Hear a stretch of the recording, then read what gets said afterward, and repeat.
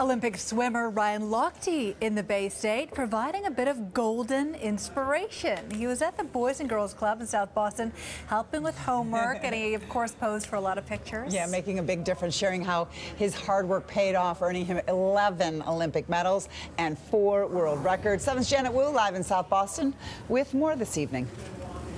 Yeah, he actually brought all 5 of his gold medals here to Southie when he came to visit the Boys and Girls Club right behind me. He also brought some very, very good stories. He told the kids here he was not a great swimmer when he was their age. In fact, he was below average, but hard work and dedication really paid off.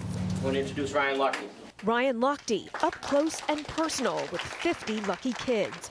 He told them many doubted his own Olympic dreams. When I was growing up, I wasn't the fastest kid, but I had a dream, and there's a lot of people that were around me, and I told them this, and they kind of just laughed at me.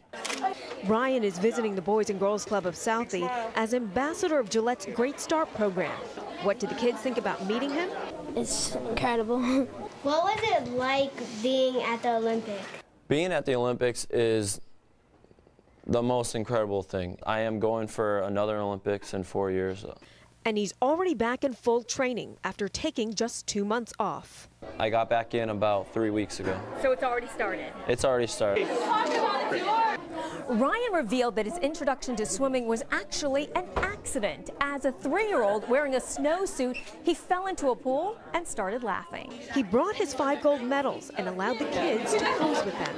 I walked away with the medal in my hand because I was really, really nervous because I'm a really big fan. He's inspired me to swim. You guys can accomplish anything as long as you put that hard work into it. So, and most importantly, you guys got to have fun.